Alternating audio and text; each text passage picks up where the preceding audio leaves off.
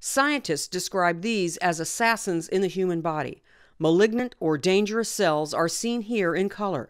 Watch what happens when the natural killer cells find them. If you see in those videos that the bad guys are being killed, removed, they lose their color, then we know that the cells worked well. Cancer researcher Alizia Kopic developed the immunity-boosting technology that stimulates natural killer cells to increase in number and fight malignant cells while leaving healthy cells intact. Initially, we started with leukemia, acute myeloid leukemia, and we found that these cells work very well. Scientists have also tested the cells in vitro on other types of cancer, including solid tumors.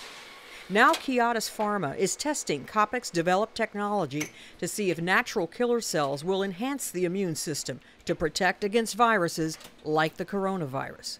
Killer cells wiping out cancer and maybe COVID-19 in the process. I'm Marty Salt reporting.